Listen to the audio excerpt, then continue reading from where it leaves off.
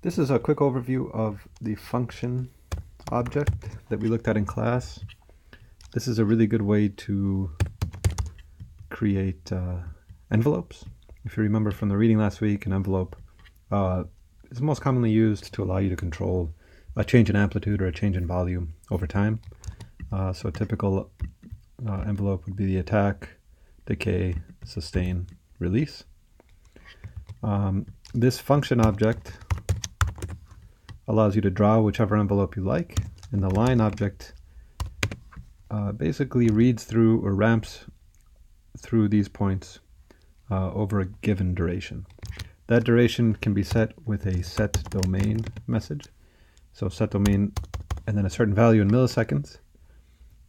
If we attach this message to the left inlet of the function object and click on this, you have to lock your patch and click on it. That will set the domain, which is the x-axis, the value of x in this. If you see right here, for example, the far right, it's 4,000, 3,900, 4,000. And it will set essentially the time that it takes to read through this plot. If you want to get rid of a point on the function object, you can shift and click, and it will delete a point. It's kind of a useful little tool. And then you can create not a toggle, but a button, also attached to the left inlet. If we take a look at what the line object is doing, when I send a bang into the function object, over the course of 4 seconds, it will read from this value, 0 up to 0.76, then down to 3.0. Let's give it another shape, up to 0.76, and then back down. So it goes from 0 up to 0.7, down to 0.3, up to 0.7, then back to 0. It just reads through all of this. As you can see, the y value here is between 0 and 1. Okay, so whatever we want to use, if we want to use this to control, for example, a frequency, we have to scale that 0 and 1 to the appropriate frequency range that we want to use. If you want to use this to control a gain slider, you're going to want to scale that between 0 and 157 if you want it to go all the way up, or between 0 and maybe 127-ish if you want it to go up to that level.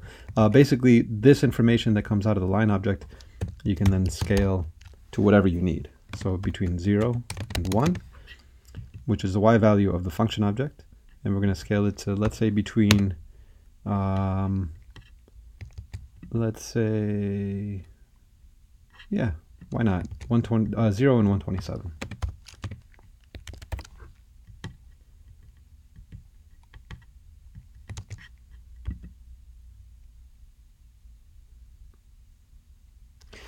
Now, the function object is actually usually used in a slightly different way, which we're going to look at a little bit later. Usually you don't connect it to a gain slider like this. But because right now we're developing a patch with which to trigger some cues, it could be a useful tool to have at the moment. If you wanted, for example, the cue to start high and just ramp down, you could of course draw a shape like this. So the volume will start high, it'll get progressively lower, and then it'll fade out faster at the end. If you want for it to sustain at a certain level and then ramp down, you could draw, a shape like that. There your cue would play, and then it would progressively get a little bit quieter. Let's throw a sample in here, a playlist object, just to get a sense of what this actually is doing. So again, this might be one of the cues in your project. If you were to send this a 1, as we saw in class, it'll play that.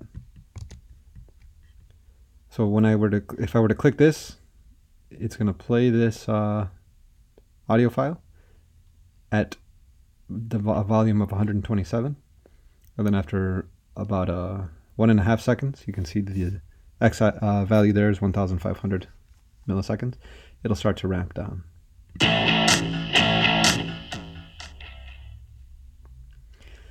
Now, as we mentioned in class, you could, of course, build this into your cue when you create the cues for your project in Audacity or in Logic or whatever DAW you're using. You could have it fade out automatically. But the nice thing about this is it allows you to sort of fine-tune things in the moment. You know, let's say during the performance, if you'd rather it fade out after 5 seconds, if you want it to be a little longer, a little bit shorter, it gives you a little bit of flexibility. This kind of automation in Max is really powerful. Just to explore a little bit more, right here in this example, we're using the function object to control the gain of a gain object. We can use the function object to control the pitch of, let's say, a sine wave.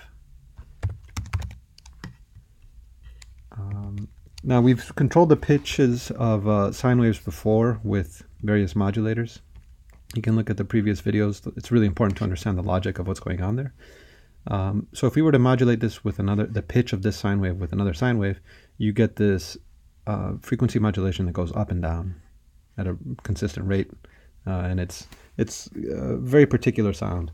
But let's say if all you want is for a very precise motion of the pitch, let's say you want it to start high, go a little bit lower, go up to almost where it was, and then go all the way down, then you would use this function object, and it allows you to really precisely control the contours of essentially any parameter in Max. So instead of scaling between 0 and 127, we don't really want, if we want to hear this sine wave, this of course has to be within the threshold of human hearing, above 20 hertz. But what you want to remember is that this is scaling the input between 0 and 1 to whatever the output is. So you have to define what your highest and lowest pitches are that you want to be.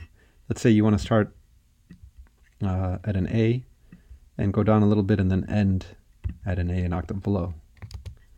So we would put two values, let's say 440 and 220, which are the corresponding frequencies of A an octave higher and an octave lower. And if we attach this to our easy DAC object, let's actually put it through a gain. It's always good practice to be able to control volume. Then you'll hear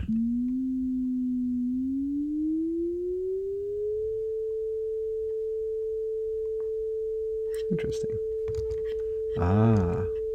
Very interesting. So I actually reversed these. So the 0 is 440. Down here would be 440 and up here would be 220. So I reversed these two arguments.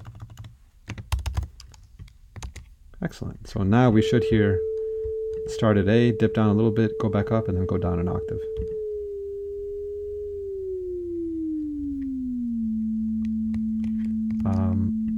Pretty simple, but very, very effective tool. Of course, it does this over the course of 5 seconds.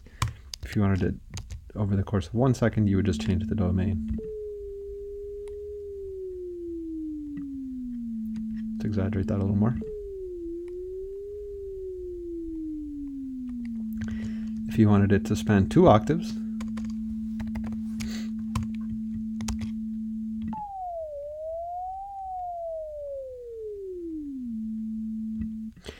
so this is a really, really powerful object. You know, we can of course also use this to control playback speed. Scale from 0 to 1, and let's say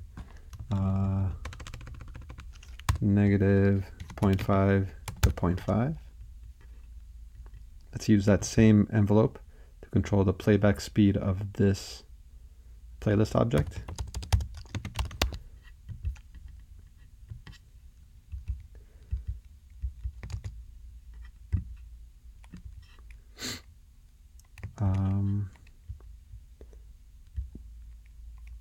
And we'll just hit play manually.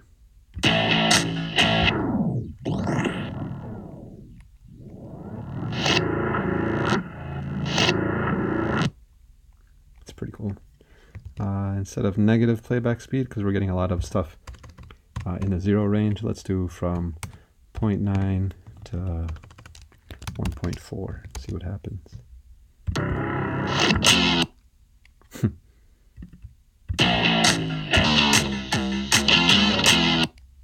get some really interesting results.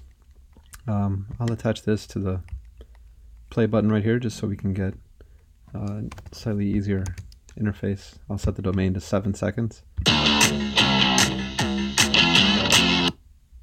You can hear it going down and going back up. Let's loop it.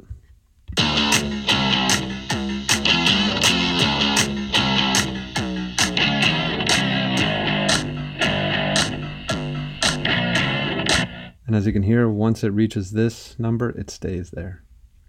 Okay, so the function object is really, really powerful. I would recommend you take a little bit of time and explore it. Of course, the help file is incredibly useful. Dig into this. It gets pretty advanced pretty quickly, but for our purposes, what you need to know really is that you trigger it with a button. You set the domain with a set domain and a value in milliseconds message. You have to click on that in order to change it. You draw whatever contour you like in here. You can delete points by pressing shift and click. And then the second outlet of the function object goes into a line object, and this allows us to ramp between all the values over the course of this duration. These values are usually, the default is between 0 and 1. So then we want to scale between 0 and 1, and then whatever two output values, the range that we want. And you can use this to control absolutely any parameter in Max that can be controlled with numbers. Of course, that's one of the really powerful things about this. So take a little bit of time, play with it, and let me know if you have any questions.